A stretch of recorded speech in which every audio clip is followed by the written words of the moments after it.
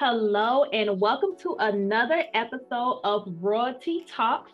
I am here today with my special guest, actress and disability advocate, Lolo Spencer, who is also the star of the upcoming Disney animated series, Firebud.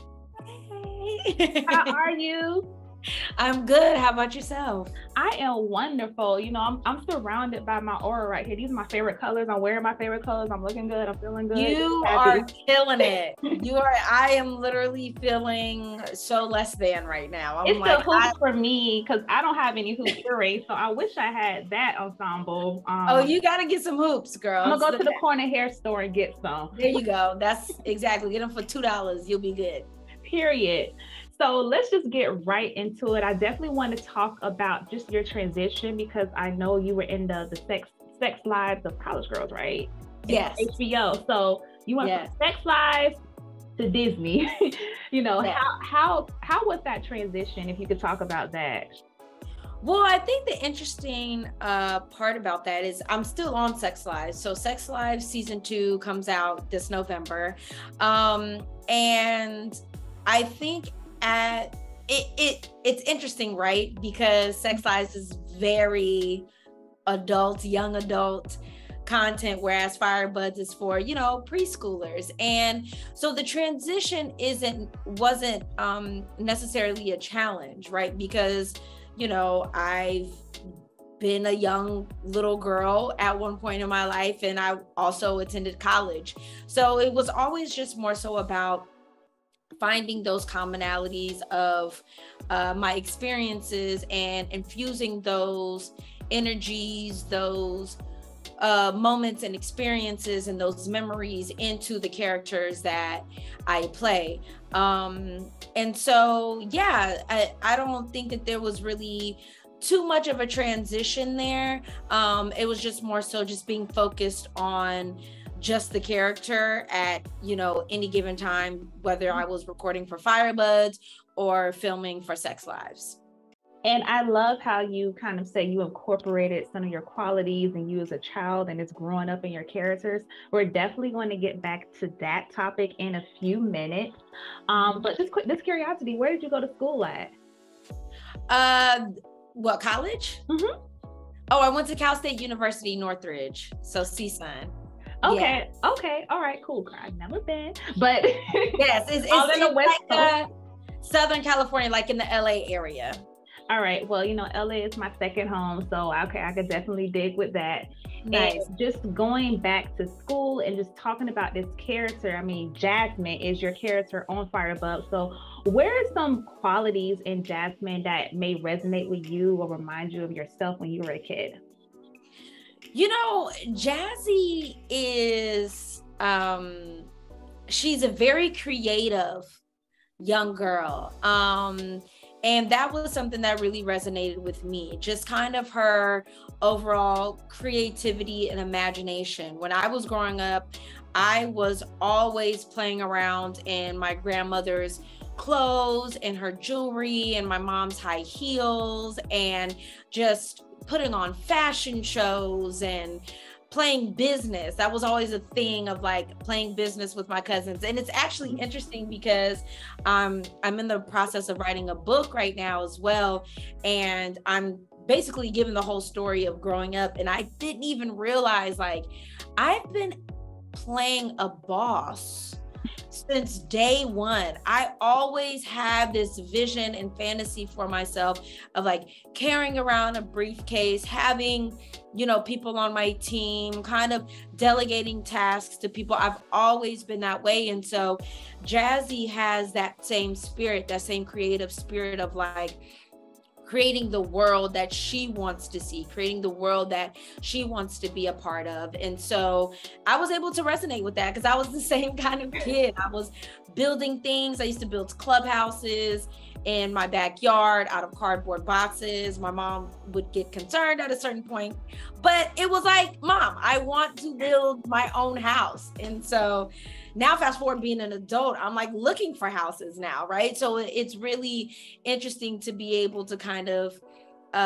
revisit the fun and the excitement and the innocence that only a child has, right? Through the lens of Jazzy. So that's where her and I really connect and make sense. And I like the creativity aspect that you were speaking about, just between the character and just you as a child. So just reflecting back on that and following up, did you always know that you wanted to be an actress or just be in the industry as a child, or did you have like another creative outlet you were looking into?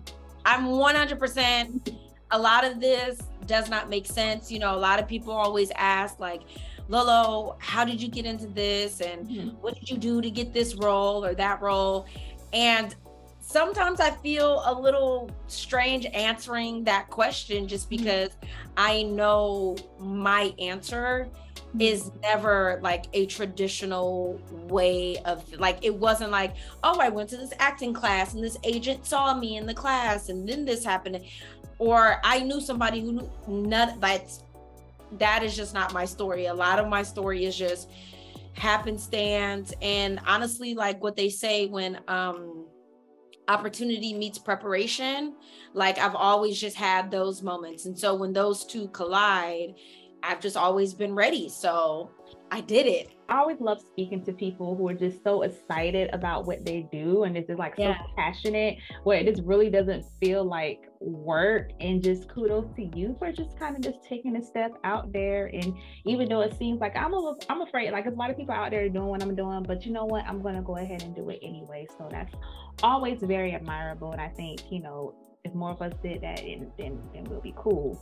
So yeah, thank you so much. Yes, of course. Now let's get back to what you were talking about earlier with your roles and how just each character resonates with you. So when it comes to accepting roles, would you say each character you play is intentional? You know what?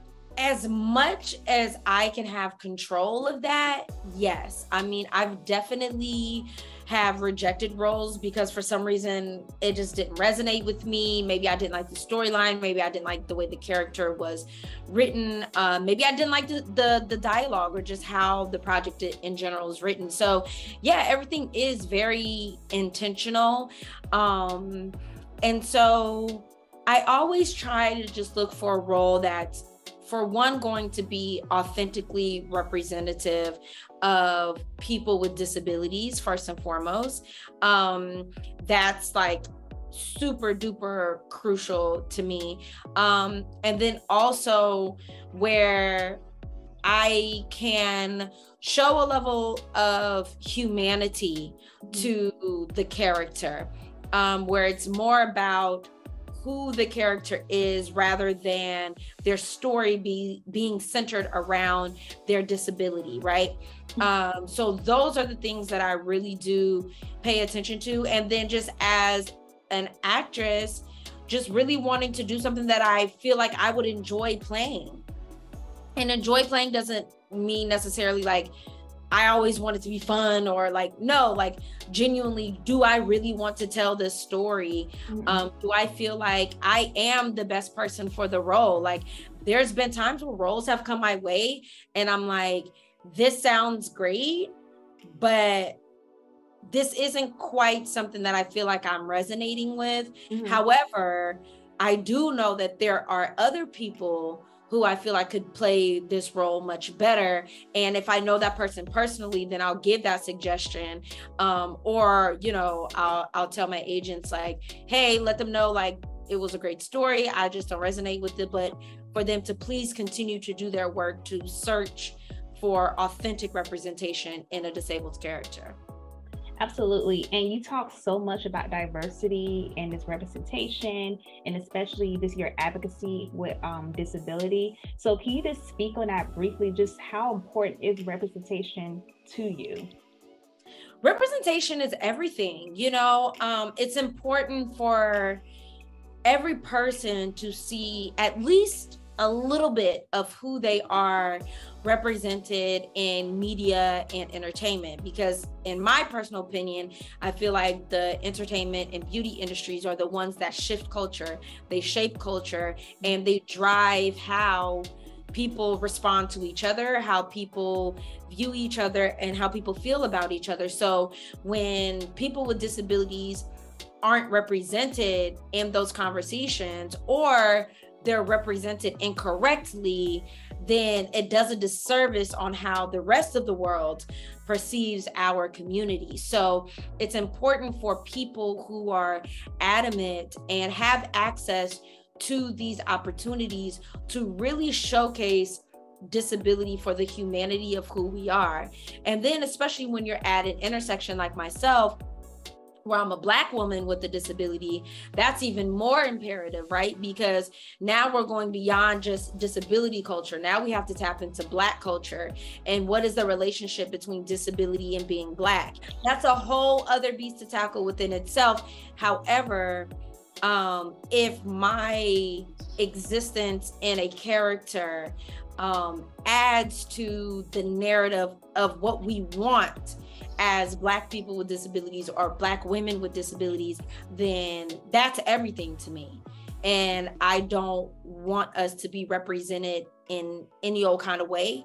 And I've been very vocal with the projects that I've been a part of to say, hey, that is not an authentic thing that a Black woman with a disability would say, or that's not authentic to disability. That's not authentic to the Black culture. And having those conversations. And luckily I've been blessed to even have the freedom to have those conversations with the creators of the projects that I've been a part of, and them being open to listening to me and actually implementing the notes, because they too want to be sure that they're representing all communities correctly.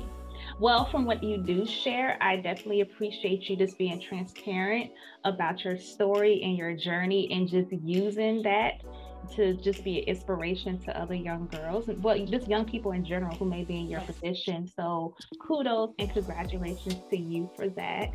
Thank you. Yes, of course. Now, I just want to get back briefly on the show. Like, what do you hope that kids and parents would get out of Firebuds? Like, what values and what kind of reaction are you hoping that would come from the audience? My overall hope is that families and kids will start to accept that our world is truly a very diverse world. And when they see others, people from different communities, different backgrounds, different cultures, that there is no longer this shock, right? Or this unknowing anymore, that Firebuds could be the representation of all of these kids from all these different backgrounds, right, coming together to simply have fun and want to save the world and be eager about helping each other and helping your fellow person.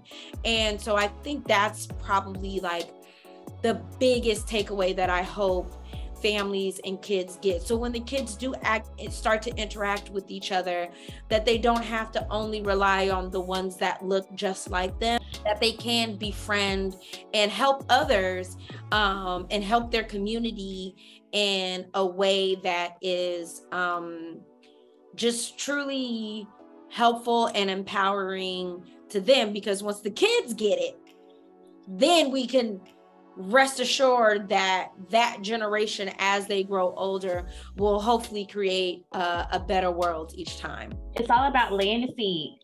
Yeah.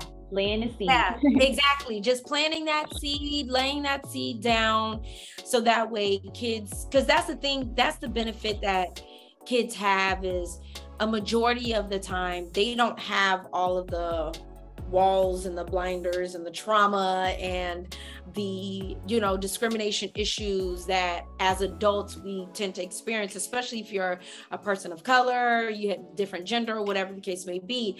They don't have that. They just turn up, like they're just in their own little world turning up. So it's good to plant that seed now while they don't have to feel before the world starts rejecting them in weird ways, right? So yeah, that's what I'm hoping for sure. Oh, girl. Let me see. What makes me a royal woman? I would say What makes me a royal woman is my ability to be my wholehearted self. Approaching every day with the intention to maximize life and maximize my experiences. And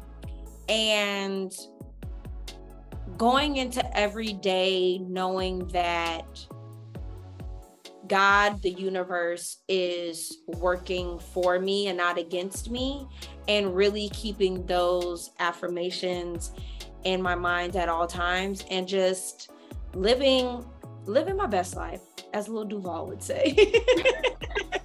Shout out to Lil Duval. Well, shout out to Lil Duval, who's experiencing life as a person with a disability right now because of his accident. Mm-hmm. But luckily he's in a space where he will be able to heal and get back to being the comedian that he is. Absolutely. Well, thank you so much for just gracing the stage, being on Royalty Talks, and just sharing your story. I am so excited to have you. It was such a pleasure to speak to you. Yeah. Of course, if you're watching this interview, please subscribe to Royalty Magazine. You see it right here. And please, Lolo, let everyone know how they can follow you, follow your journey, and what you're doing. Yes, so you can follow me on Instagram at It's Lolo Love, ITSLOLOLOVE. You can also visit a lifestyle brand that I just launched called Live Solo. It's a lifestyle brand dedicated to young adults with disabilities, where we are sharing tips and hacks and tricks on how to live a life of independence and self-empowerment as a person with a disability. So you can visit that website at www.livesolo.co. That's LIVESOLO.co. You can follow the lifestyle brand's social media pages at Live Solo Now, LIVESOLONOW, across all platforms, Instagram, Twitter, TikTok, and Facebook. And yeah, look out for Firebuds premiering tomorrow. Very excited about that.